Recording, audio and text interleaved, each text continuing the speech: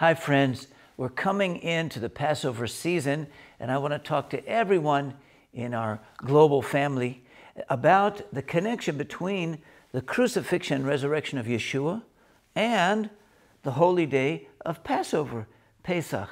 This should be super obvious, but if you don't put these two pictures together, you miss a lot of the meaning of it. You know, God's given us two eyes, and if you just look with one eye, you only see one dimension. When you see two eyes, you see three-dimensional. So I just want us to take the Passover story and the death and resurrection of Yeshua's story and put them together, and I believe it's going to open up for you. Let's just start with the obvious, that it was at the time of the Passover that Yeshua came and he was crucified and resurrected. This is the meaning in both directions. When our people eat the Passover, where do we get redemption? Where do we get salvation? Where is the blood on the doorpost today? How do we get forgiveness of sins? What does it bring about? And this all comes in Yeshua during the Passover time to be the real, he is the Passover Lamb. And that's all it's saying. In the new covenant, Yeshua is the Passover Lamb. Well, do you want Yeshua without being the Passover Lamb? Do you want a Passover Lamb without Yeshua? Let's just put the two together. At this time, God makes a covenant with the people of Israel for their salvation. Yeshua the Messiah, the Son of David, comes.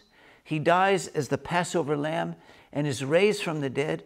And then through that, eternal life and salvation is spread to the rest of the world for anyone who believes. And we want to invite you to receive the beautiful spiritual redemption there is in both the crucifixion and in the resurrection.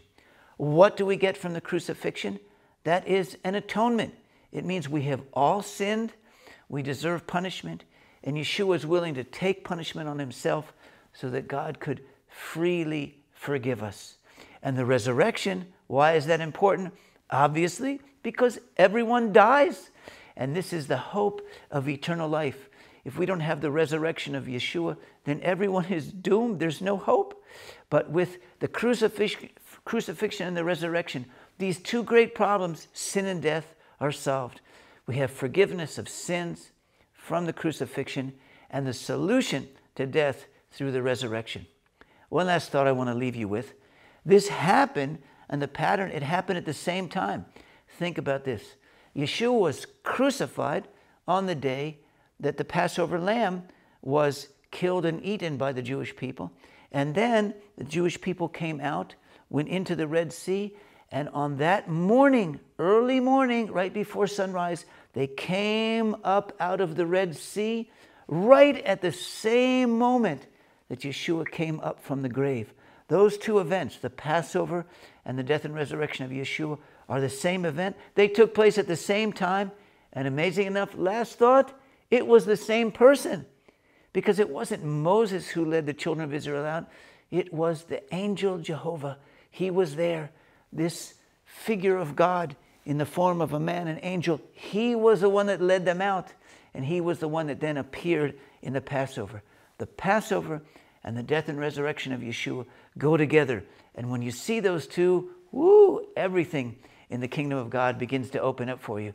So God bless you as we celebrate this Passover season, and in the center of it, the crucifixion and resurrection of Yeshua.